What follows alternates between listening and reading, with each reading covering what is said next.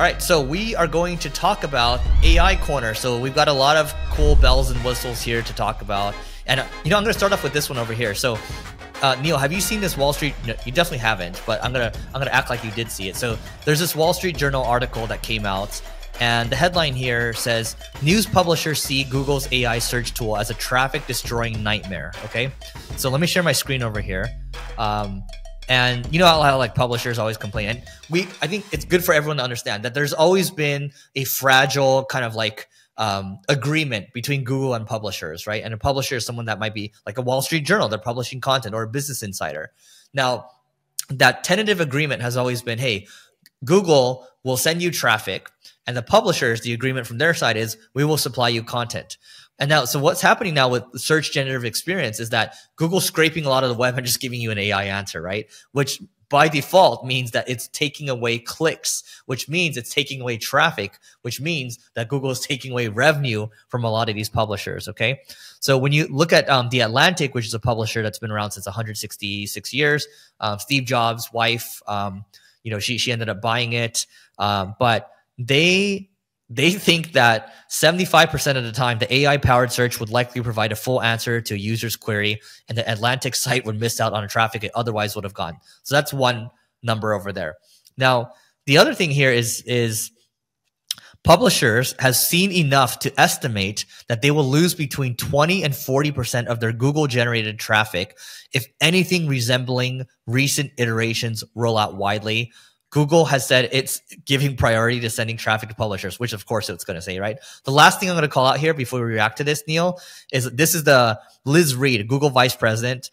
So here's what she said. She said, basically,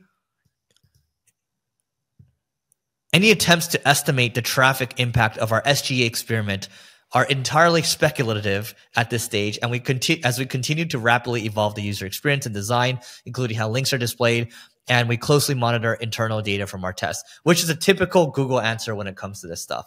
So let's talk about this. I agree with that because, I've talked about this in the past, and I'm actually pulling up the data right now, and I'll share it on my screen once I have it. But everyone's like, oh, SEO's dead, SGE. Well, first off, Google doesn't even know what they're going to end up doing with SGE and all the changes. Like, it's so early. It's not something that's going to end up rolling out in a matter of, I don't know, like weeks. If they screw publishers over, they don't have a business. Yes. And you got it right. Because one, they need it for content. Without that, they really are screwed. And two, SEO, more so Google AdSense, really drives a lot of revenue. So check this out. I'm going to share my screen right now. I just got the stats. People talk about SEO being dead or they don't want to drive traffic to publishing websites. All right. So Google made $32.78 billion in revenue from their partner network, AKA AdSense. And this is in 2022. And if you had to guess how those sites get their traffic, it pretty much is SEO. If you're making money from AdSense, AdSense is people buying traffic from Google Ads. You yourself cannot buy ads on Google and then send it to AdSense and make it profitable. You will lose money. Some people try to do it with Yahoo. Some people try to do it with Bing or Facebook and then send it to Google AdSense. Those days are long gone. It's very, very, very few people who are able to do that profitably. Those businesses don't last long, and it's hard to do it at scale. It's arbitrage. It's hard to arbitrage from one ad network to another. But on the flip side, the way you get your traffic is organic social and organic SEO. Organic social doesn't give you consistent traffic. Organic social doesn't get you consistent traffic. Organic SEO does. If they just killed SEO, they're going to kill a lot of their revenue. Now, am I saying that Google isn't willing to crush $30-something million in revenue? I'm not saying that. I'm saying they're not willing to crush it and, bank on AI until they know how to make up that revenue difference through something else. And they'll run a ton of experiments, which is the Google way, until they figure out what produces a better ROI. And they're very, very careful to do it with a fraction of a percent of their traffic, or 1% does good. Then they'll start opening up to maybe 5% or a region, and then 10%, then 20, then 50, and then boom, they'll just roll it out once they know it's going to make them a killing. They're not going to do something that's just going to crush their stock price. They're really smart and sophisticated.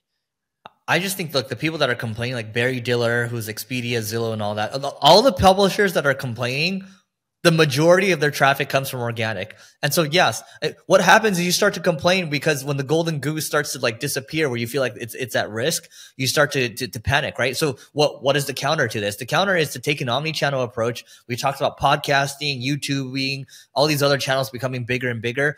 It's time to diversify and not rely so much on Google. And Google's been good. Like, Neil and I come from Google, right? Like we come from SEO, like we love it, but we also know that we can't rely on it because then otherwise we'd be panicking right now. Yep. Speaking of AI, another thing that we've been testing out a lot is the different platforms. So ChatGPT, of course, Bard, of course. Eric, have you played with Grok a lot? Well, I need to wait one more day because I was too cheap to. So anyway, I didn't want to pay.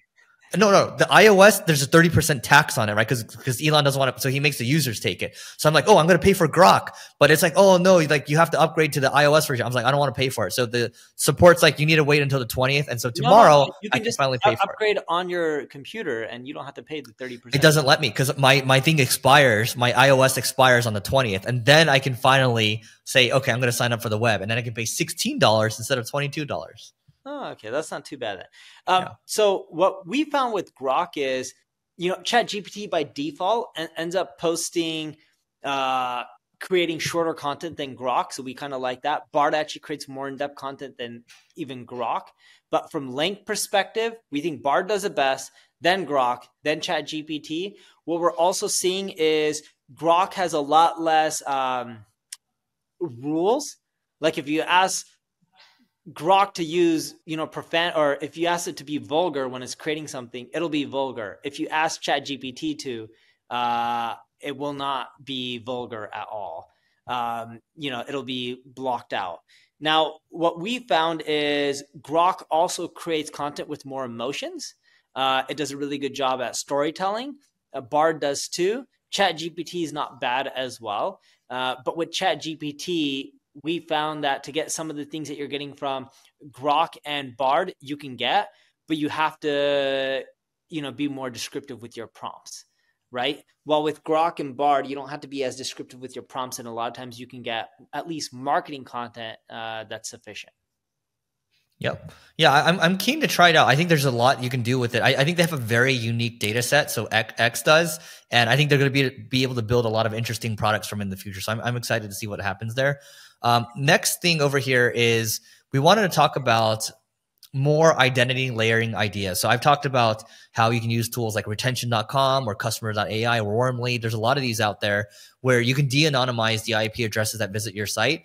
But for example, when I look at a report I get a daily export from retention.com and I will see the director of marketing from Shopify visit. I will also get their LinkedIn. I'll get their email address as well. I will also get their estimated revenue, number of employees. I will also see when they first visited, the first page they visited, and the other pages that they visited. And so now I have a lot of contextual data I can go after. And so let's say Neil visits my website. I might say, okay, he visited a page on SEO services. I might say, hey, Neil, thanks for visiting our site in regards to SEO. Have you looked into programmatic SEO or something like that, right? Or have you looked into this content over here? Like this might be helpful to you. My point of saying all this is that with this data that you have coming in, you can leverage the power of AI to find the right people, add them on LinkedIn, send them a message that's contextual based on whatever it is that they were interested in, what they visited. And then you can send them more content that's relevant to that. And you can build a relationship there, right? You can add them to your email list. You can retarget these people. But the other thing too, is most people don't think about identity layering from, hey, what if you're looking to recruit people? There's plenty of people you're going to see on your list that are visiting your website, right? What if you're looking to do like you're looking to acquire more companies? You might have people that might be potential acquirees visiting your website. So there's just a lot you can do from a recruiting, a marketing, sales standpoint, an acquisition standpoint with this stuff. And layering on AI, you can use clay.com to do it. I'm just throwing a lot at you right now. I'm just saying, go look into this stuff. And I think this is a lot that we're going to be focusing on in 2024. Cool. So what's the last one you want to covering on AI? Well, you know what? I want to talk about not overloading on AI tools, right? Like let's start with that. I think you have a point of view here. So with this right now, everyone tells me about their latest and greatest tool. It used to be like Jasper and they're like, oh, you got to focus on ChatGPT. You got to focus on this tool. They're doing some crazy stuff with their API. And the way I look at it is there's too many tools coming out. Too many of them are features. They're not actually solving a big problem. They're just doing one little piece of the puzzle. And what my belief is focus on most of the major platforms. Bard, ChatGPT. If you want to throw in a third, maybe Grok, but it's not necessarily needed. But focus on ChatGPT and Bard because they can do most things for you. And then from there, wait, no joke, 6 months to a year, and then see what's out there that still sticks. Because most things will just go away. And people are like, oh, you can do this with your podcasting or images. Well, eventually ChatGPT and Bard will do all that kind of stuff for you anyway. So why would you need to go pay for all these tools? And ChatGPT and Bard are probably going to do a better job. I'm not saying that because, they're the smartest people in the room or anything like that. That's not the reason why. I'm saying it because they have the most capital, right? When you're spending $2 billion, $3 billion, $5 billion on whatever it is to make these tools amazing, you bet that money is going to go a really long way, and they can afford to pay more for better engineers, which is required for a lot of this stuff, than the competition. Even if you're venture funded and you have $500 million, it's a drop in the bucket compared to what some of these other guys are spending. No joke. That's why I think you should just mainly stick with ChatGPT and Bard and not worry about the 100 other tools that are out there. I think it gets to be so bad and overloaded that it's a time suck, and you spend so much time working on these tools that are features. You got to then spend a lot of time to clean up the mess that they're creating. And then you're like, oh, wait, I could have just done this manually faster. Yep. Look, I also think a lot of the AI tools out there being built are just crap. They're not defensible, and they're going to be commoditized very quickly. And what's end up going to happen is yes, Jasper. Jasper is a prime example. That company will be worth very little to nothing. Mark my words. Maybe people will disagree with me, but you don't need it to create content. You can just create it with ChatGPT or Bard. Skip the paying money.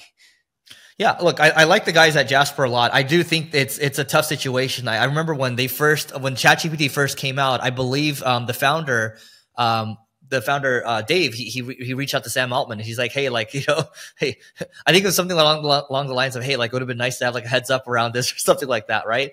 But when I look at not even Jasper, I think looking at other tools too, it's like, to me, they're basically helping you prompt engineer a little bit, and it's nothing proprietary. And what is proprietary at the end of the day? One, yes, focus on your business, focus on what's actually going to drive high leverage. But if you want to play in this AI space, if you really want to have a tool, I think the people that are going to win at the end of the day are the people that have their own proprietary data sets, and the ones that, like, when you layer on your own data set in addition to like a Bard or a ChatGPT, for example, that's when you're going to get amazing insights that are going to be able to move your business forward, right? That's where I think the money is, and that's where I think you can make the biggest impact. Because I hear about a lot of people right now, it's like, hey, what I've done, I produced 4,000 more pieces of content or whatever. And it's like, dude, you use like 20 different tools, and like all 4,000 pieces of content that you produce are all garbage. And so, like, sure, you're producing it, but at the end of the day, what results are you getting? And more importantly, how much time are you wasting doing this? Dude, I'm with you. Well, that's it for today's episode. Make sure you rate, review this podcast, 5 stars. We really appreciate it. And we look forward to talking to you and seeing you tomorrow. And check out this next video over here. Goodbye.